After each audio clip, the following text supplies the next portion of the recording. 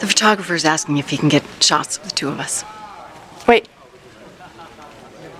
I need to talk to you first. I misunderstood the situation, that's all. Can we just leave it at that? No, we can't. And do you know why? Because I thought things were going well. I was having fun with you. Obviously, I misunderstood. So tell me, was there a straw that broke the camel's back? Or were you planning on killing me all along? Here's the thing you need to understand about me and my friends. We each have our niche. Gabrielle's the glamorous one, Susan's the adorable one, Lynette's smart, Edie, and I'm the domestic one, the organizer, the one who knows that there are 3 tines on a dessert fork. I'm the one who gets teased for that. That's who I am. And that's also who you are. So? So, I don't really know how to be friends with you. That's a shame. Because I understand you better than all those other women do.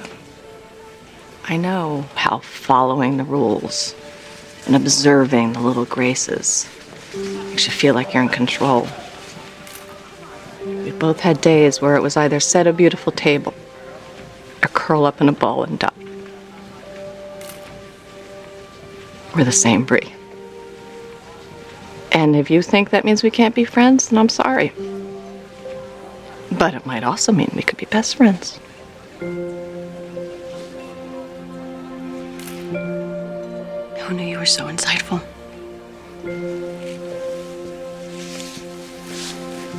Isn't learning fun?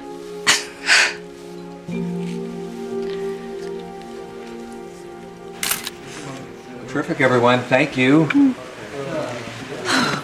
Pictures. So, did I lie? Was it cool? You were right. It really was. Thank you, Julie.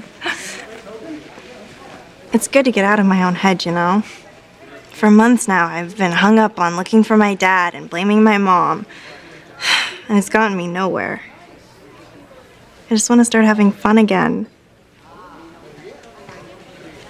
Thank you, Julie. There you are. I wanted to get some pictures with you.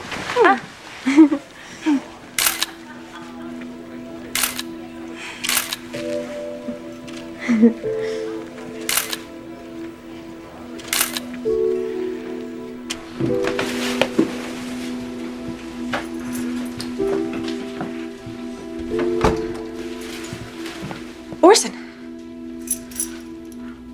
Hi. Listen, I have a 12 o'clock curfew, so if my mom asks, can you just... No, it's Julie. Oh, you're sleepwalking. Yeah, I heard about that. I'm sorry, Mike. Again, not Mike. Why don't I get you back to bed and you can... I'm sorry I ran you over, Mike.